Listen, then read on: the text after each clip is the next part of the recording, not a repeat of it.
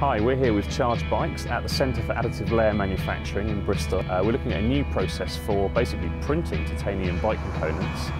They're doing some dropouts for their new Cyclocross bike, so let's go inside and have a look how the machine's getting on.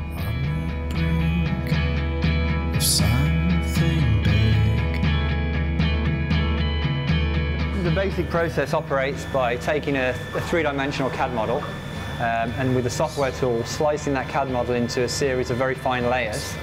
Those layers are then interpreted by a machine and a laser, and essentially we start by laying out very fine layers of powdered material across a bed. Taking that layer information, a laser melts selectively areas of the powder bed.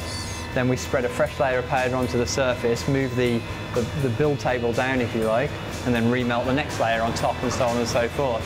So we end up recreating the component layer by layer through a fusing of powder. How does that differ, and how is it better than just machining the thing out of the billet? Well, I mean, the key benefits with this technology are because we're just reproducing layer upon layer upon layer, we're able to manufacture components with a much higher degree of complexity.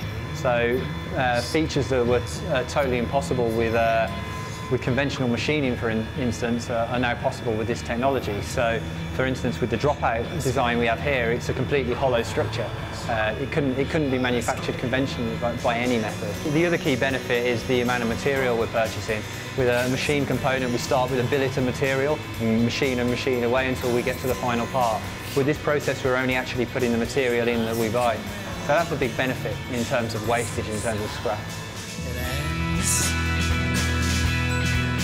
So we've finished the build now, and all we can see is just the very, very top of the dropouts just poking out of the titanium powder. Yeah. So Andy's going to get it out now. We're all going to stand back because he's wearing a lot of safety equipment. Stretched out in this room. Ambition leaves no space to move.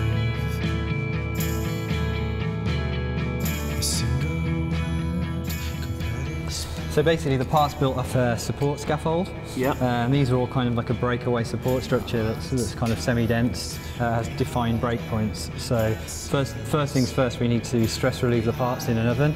So we use a heat treatment cycle to relieve any residual stress that's left in the component. Then we can remove the parts from the supports. These are going into the oven now, so they're going to be stress relieved in there. Pull back and we'll have a see how they perform in a real life situation.